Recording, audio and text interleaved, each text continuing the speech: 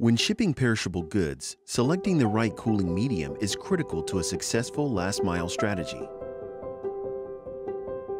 The standard cooling medium for the shipment of perishable goods is dry ice.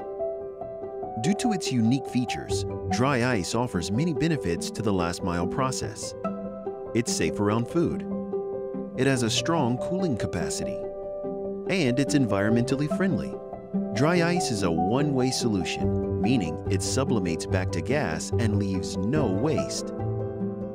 Producing dry ice on site eliminates the logistical headaches that can come with sourcing dry ice from an external provider. Not only does on-site production enable facilities to produce dry ice on their schedule, it also gives them greater flexibility to meet customer demand. Different quantities, sizes, and shapes of dry ice are needed based on the goods being shipped, the length of the trip, and space constraints of different shipping containers. Installing a dry ice production unit enables the creation of the exact quantity, size, or form of dry ice needed. On-site dry ice production also makes automation possible. Dosing and metering systems can be installed into an existing process and allow for the production of pre-programmed amounts of dry ice directly into packaging containers. Alternative cooling options, which include gel packs and refrigerated trucks, have their drawbacks. While gel packs are easier to store and handle than dry ice, they raise serious environmental concerns. Gel packs create a tremendous amount of waste that is difficult to recycle. Most consumers will simply throw the packs away, but some environmentally conscious consumers may attempt to recycle them, which can be a difficult task. In most areas, they can only be recycled at designated recycling locations. Some companies have take-back programs, which allow customers to mail back the gel packs free of charge. While this results in some gel packs being recycled, it introduces a considerable amount of added cost.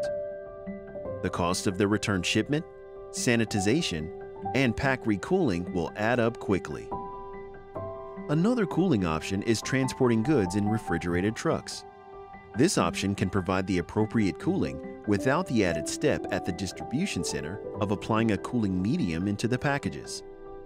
However, the process presents logistical issues and raises serious concerns about its impact on the environment. Perishable goods must be constantly cooled or they will immediately change temperature. This becomes an issue when items are loaded onto the truck and unloaded for delivery. Poor loading practices often leave perishable goods sitting on the loading dock longer than permissible, resulting in a large percentage of goods loaded onto trucks at the wrong temperatures. There is also a risk of equipment failure and driver error, which could result in a complete loss of refrigeration or the goods being kept at the wrong temperature. Refrigerated trucks are the least environmentally friendly option. They can use up to 25% more fuel than traditional trucks and release a significantly higher amount of polluting particle, such as refrigerant chemicals and nitrogen oxides. Cities are also beginning to introduce regulations to limit fuel-powered trucks in city centers.